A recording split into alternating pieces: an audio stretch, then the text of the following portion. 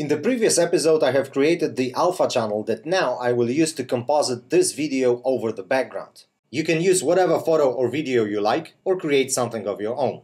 The techniques that I am going to show you in this episode apply no matter what background you use. I will remind you quickly how the alpha channel is created. So I passed the image through the chroma key, and this one controls the transparency of this fabric and the hair.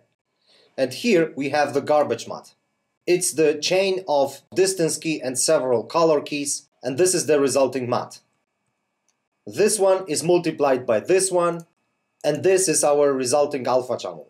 I wanted to have better control over the transparency of this fabric and the hair, so I have passed my chroma key through the RGB curves, and I have limited its influence by something like this. This is just my garbage matte that has been passed through delayed erode node with a distance of -15, and then it's blurred. This result is used as the factor for this RGB curves node. This way, this curve controls only the transparency of the fabric. Then I passed this result through another RGB curves node, and this node's influence is limited to this area. And this is nothing more than inverted result of those nodes. Here we have the multiplication of this one by this one, and this is our matte. The image itself is passed through the mix node that is muted, another mix node that is muted. Those nodes do absolutely nothing, they simply reroute those noodles. The image comes to the set alpha node, and as the alpha channel I use my resulting matte. We have the problem with the green color that is left here in those areas, so I pass this result through color spill node, where I despill the green channel using the average algorithm with a ratio of something like that. But I could even use the 1 ratio, and it will also give me very nice result. In previous episode I promised that I will explain how color spill node works, so here it goes. When we use those settings, dispill green channel, with the algorithm of average, this node modifies the green channel so that it never exceeds the average value of the red and blue. We can mimic this behavior by using a simple math. This is our result that has not been dispilled. Let me separate this to the RGBA channels. And I want to make sure that green channel never exceeds the average of red and blue. So let's calculate the average. To do so, I will simply add the red channel to the blue channel, red, blue, and divide the result by 2, which is exactly the same as multiplying by 0.5. So I take this, multiply it by 0.5. That's the average of red and blue channel. Now I have to make sure that the green channel never exceeds this value. So I will use another math node, set the operation to minimum, and take the minimum of this one and the green channel. This is the result. And I will use this as the resulting green channel of my image. That's the original green channel, and that's the same limited by the average of red and blue. And the only thing left to do is to combine the channels back together. Converter combine RGBA, take the red channel from the original, use this one as the green channel, blue channel from the original, as well as the alpha channel. And that's our resulting image. As you can see, it's exactly the same as this one. So this setup is our manual dispilling of green channel. Here in this node I have also the control over the ratio. I can set the ratio to 0.5. This will mean that the green channel will never exceed half of the average of red and blue channel. It's very easy to mimic this here in our example. The only thing I have to do is to take the average of the red and blue and multiply it by 0.5. And this is my result, which as you can see is exactly the same as the result of this node. So this is how this node works when we use the average algorithm and dispel the green channel. We can as well use other algorithm that is called simple, and we also can control the ratio. It's behaving a little bit differently. In some cases this will work better. Check this over your result and you'll see what works best for you. When we use the simple algorithm, we can use one of the channels as the limiting channel. In our case, average works better. And here we have the checkbox unspill. When RGB are set to 0, this node has no influence. If we set green to 1, we get exactly the same result as if this checkbox was unchecked. But when we turn it on, we have some more controls to fine-tune our results. We can increase the red value, blue value, or both, and we get different results. In our case, the default settings, default ratio of 1, average algorithm, gave the result that I was looking for. So we are ready to place our video over the background. First, let's make some order here. Let's get rid of all those nodes. This is our manual dispel. We don't need it anymore. And now, the way that I like to have my nodes organized is such that I have the chain of main nodes that go from top to bottom. And I will use this area for that. I use a lot of muted mix nodes to reroute my noodles. They seem useless, but they help me to find things. This way it's easier for me to immediately see what is the result of what. Okay, so my background is the first thing in the stack. This node is just an input image node. When I hit open, I can browse for the image and load it. In case of this node, my video, it's also an input image node, but as the source, instead of using the default single image, I use image sequence. Here I specify how many frames my sequence contain, which frame is the starting frame. I can also make it cyclic and auto refresh. When I make it cyclic and my animation is longer than this value, when it comes to frame 350, it will display the first frame of the sequence. When I use multiple input images, I like to have them placed in one area. So it's easier for me to replace the sources if I want to. I don't have to search through all of the nodes that I have, and this is by now very simple setup. But when it develops, it may become not very obvious where my inputs are. So when I have them grouped together, it's easier for me to navigate. So let's say that this will be the area of inputs. I decided that here will be my main chain of nodes, and mixing my video with the background should happen somewhere here. So let's add a color mix, place it here, take the background, F, then my video, F, take a look at it, and turn on the option to use the alpha of the second input. The sizes of the images don't match, and here we have some mass. Let's adjust this mass first because it's easier. I will take the muted mix node, duplicate it, plug it here, and move it somewhere here.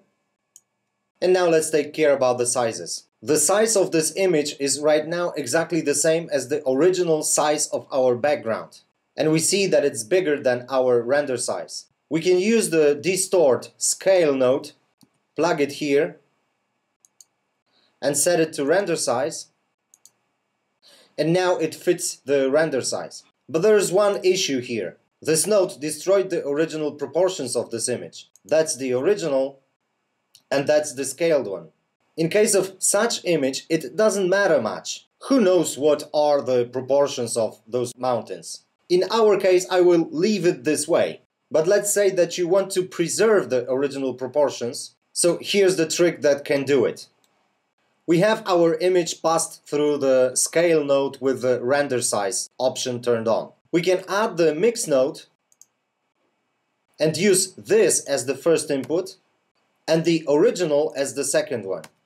And this is how the result looks like. The size of the resulting image equals the size of this one, so it's exactly the same as the render size. Then the original image in its original size is mixed into this one. We use the mix blending mode factor of 1, so it fully covers the image, but only the area specified by this node. The size of it remained untouched, so this result is as if we have cropped the image to the render size. Cropped, not squeezed. This squeezes the image, and this crops the image. Now here we can control the size. So let's add another distort scale node, plug it here. This time we will use relative, and when we use exactly the same value for x and y, we can size it up or down, preserving the proportions. So the easiest way to do it would be to add the input value, set the value to something that we want. Let's at the moment leave it at 0.5, and I will plug this value to both of those inputs. I select both of those nodes and hit F twice, and this gave me 50% of the size of the image. This value is of course too low, so let's set it to something, I don't know, 0.7, a little bit more, 0.8. This should be okay. And now we can reframe this, so let's add distort translate, plug it here, and let's move it down along y-axis. So let's set the y value to 50, let's say. No, the other way, minus 50, minus 60. Let's leave it at minus 50. Let's leave it as is, and later I will decide if I will use this one or this one, the squeezed one. I will probably use the squeezed one, so that's the one that I connect here, pass here, and mix with my image. Let's take a look at the result, and it's done. The alpha channel of the video is close to perfect. Green channel has been dispelled. But anyway, somehow it feels that those are two images composited together. We have to adjust the colors of the video, the colors of the background. Then make some final adjustments to the composite. The background should be blurred out a little bit to fake the depth of field. And there is also another thing that we can do. It's called light wrap. The light from the background should a little bit wrap around the edges of the foreground. This can be rather easily faked. We can take the blurred version of the background and add it to the edges of the foreground. So let's create the setup for all those adjustments.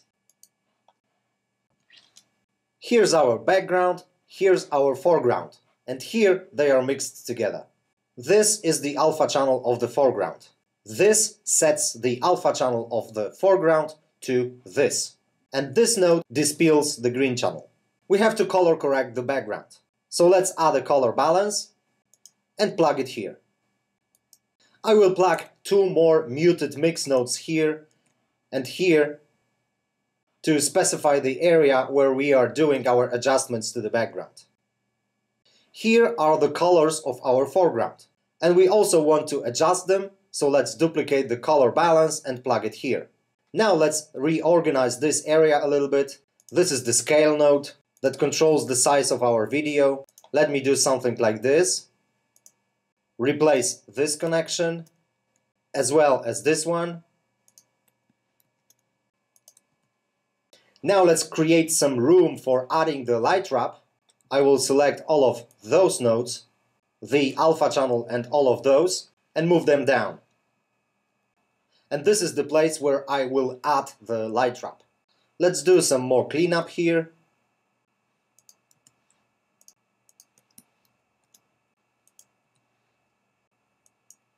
And take care about this area. This is the node that dispels the green channel, but I would like dispelling to happen before the color correction. So I would like this node to be placed here. Here I am dispelling after I set the alpha channel, but it doesn't really matter. This node doesn't care about the alpha channel. So I can detach it by hitting Alt-D and simply move it here. And as you can see, the result didn't change. This node mixes the foreground with the background. Here I set the alpha channel of the foreground. But I don't have to do it this way. Instead of using set alpha node, I can simply take the alpha and plug it here as the factor of this mix node. This way I don't need this node anymore. Control X.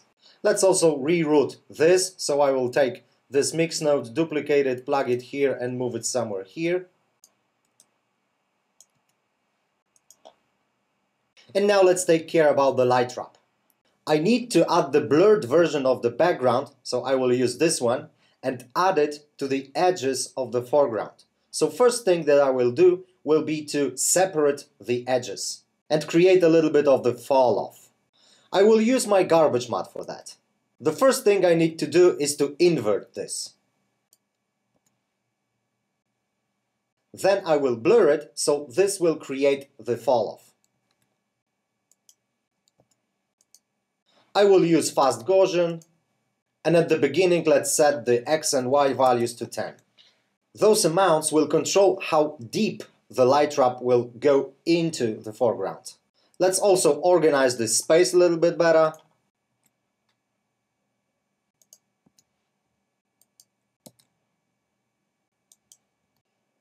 To get the proper matte for the light trap, I would also want to multiply this one by the original matte. So I will add the math node, set it to multiply, plug it here, and multiply it by this. And here I have my edge with the fall off. In our case, I don't have to use this node because the final alpha channel of the foreground is taken care of here when I am mixing the foreground with the background. But in some situations we have to do it this way, but here we can simply delete it.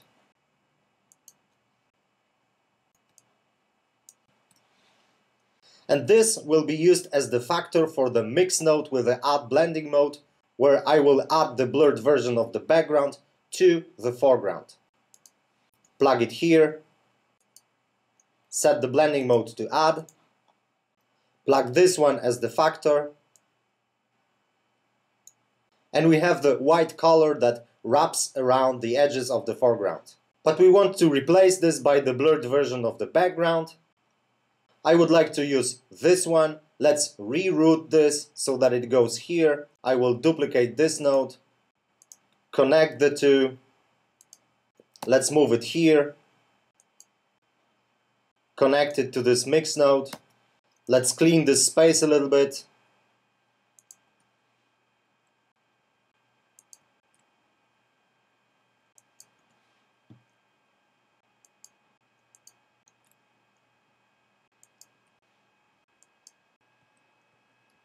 But now it adds the original background and we need the blurred version of it.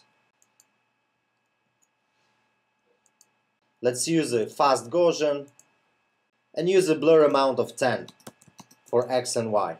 And we can control the depth of it by controlling the blur amount of the matte. Let's make it higher so it goes deeper into the foreground. But I think that the amount of something like 7 will work best in our case. So this controls the depth of this light trap, but I would also want to control the power of it. So I can simply pass this through the math multiply node. Let's plug it here, change the operation to multiply. When I set the second input to 1, it's the full power. If I want to, I can make it higher, but this doesn't work well. In our case, I should lower it to something like 0.5, maybe 0.6, and it should do the trick.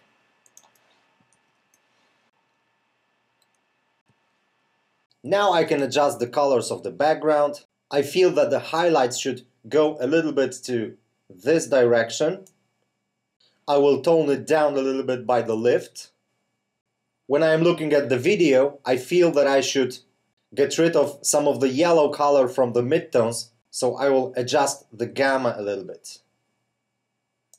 I should also blur the background a little bit, so filter blur. This time I will use the Gaussian type, set the amount initially to 10 maybe, and I will check the gamma as well as the book key. This will create a nice behavior in the highlights when they exceed certain value. 10 is a little bit too much, let's lower it to something like 6 maybe, or 7. Then I will play a little bit with the saturation make some final grade, but I will do all this after adding some additional effects like glow or a little bit of the grain, but all this will be taken care of in the next episode.